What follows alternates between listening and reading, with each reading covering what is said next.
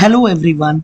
In this video, we will be seeing how to create a personal access token in GitHub. So we will be creating a personal access token to use in place of a password, the command line or with the API. So let's see how we can do this. Go to settings. In settings, we should go to developer setting. In that we have a personal access token. You should click on generate token. And in generate token, you can give a name as authentication or whatever you want. You can give that and select repo and select whatever things you need from here, public key or whatever you need, and you can click on generate token.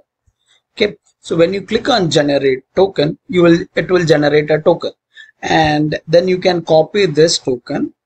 Okay, so make sure to copy this in a notepad or keep it safe somewhere. Okay, and then go to your Git. Make sure to download GitBash, git clone, https, and you can give your token, whatever you have created. You would need that repository example. So you can just copy this, whatever you have in your Git, and then you can give a @ and control-v.git. So it will clone my repository. So this is how you can clone a repository using personal access token. So guys, if you like my video, do like, share and subscribe to my channel. Thank you for watching.